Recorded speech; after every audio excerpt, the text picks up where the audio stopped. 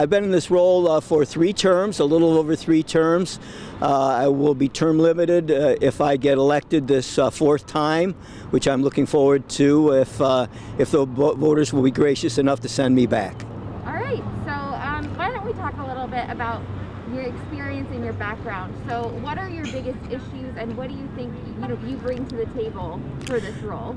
Well, I spent 20 years in municipal government as a city councilman in the city of Oregon, and I hold a degree in political science from the University of Toledo, an administrative officer in the United States Army during the Vietnam War.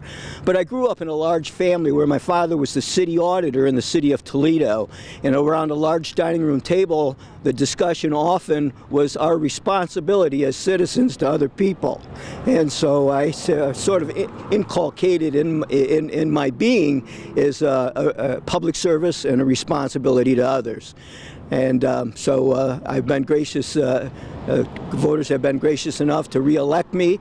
When I retired from the railroad, which was my day job, it's what I was able to, my wife and I, Sandy, were able to raise 4 children and pay college debt, pay car payments and house payments. And so that's sort of my story. When I came back from the Army, I had plans on getting into politics and possibly law school, but I met Sandy and I found out that my passion for her was a little bit greater than my passion for government. And so after several years and 3 kids being born, 3 of the 4, and somebody came to me, people in Oregon, and say, hey, would you run for city council?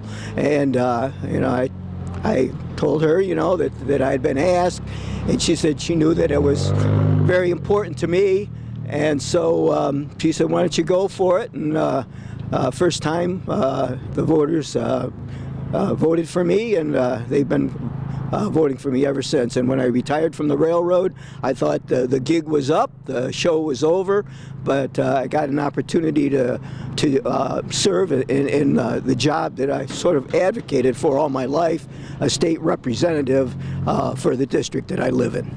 Awesome. So as state representative, what type of legislation have you passed? What are your top issues that you bring? Having been a labor guy, a guy that made his living in bib overalls and steel-toed shoes, I advocate for working class men and women in the state of Ohio, and that is very, very important to me.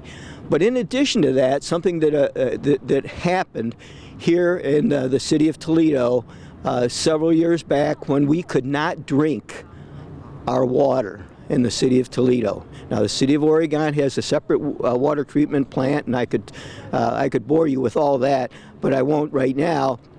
But just to say that it opened up a lot of people's eyes to a problem with the excessive nutrient load in the western basin of Lake Erie, which essentially poisons the water and makes it impossible for us to drink it. Now, for years before this, on city council, the federal government came to us, the U.S. EPA said, hey, you in municipal government are out of compliance with federal laws with respect to clean water.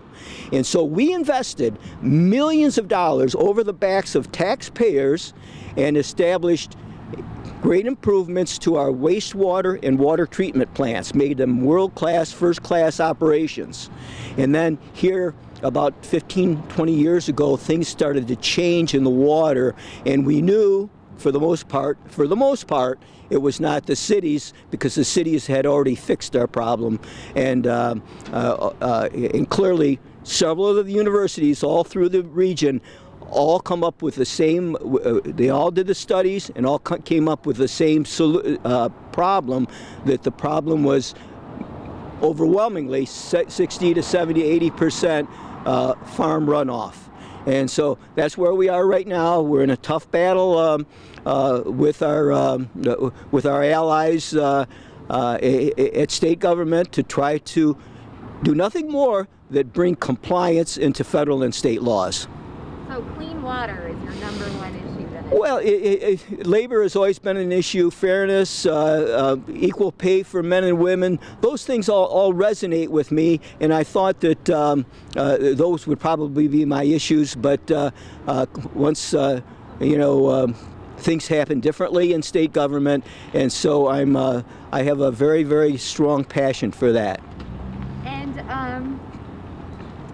so if there's one other thing that you would really want voters to know about you, who, you know, maybe this is the first election that they've really paid attention to in a while, what would that be? I think maybe that what I've mentioned before, that I come from a large family, and I have a background that is not just an interest in, but a passion for public service. And clearly I'm not in it for the buck. I'm in it for service. I'm in it for the community. My family has been here for nearly 100 years. Unfortunately, my kids that graduated from state colleges here in the state of Ohio found employment someplace else, and I would like to work to make the economic atmosphere in northwestern Ohio a vigorous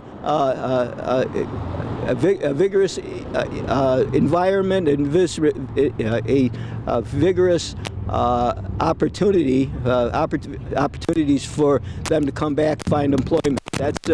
That's one of my goals. I'm a strong believer in capitalism, but at times like this, it's the only one that solves some big problems for capitalism is good government, and I'm a good government guy. All right. Is there anything else you want to add? Anything else you think people should know? Well, I guess the only thing that I would like them to know, that I'm committed to this job. It's the most important thing in my life, except for getting to see the grandchildren once in a while. And I'll work for you and do my very best for you. And I hope that you'll see fit to give me an opportunity to serve you for 2 more years.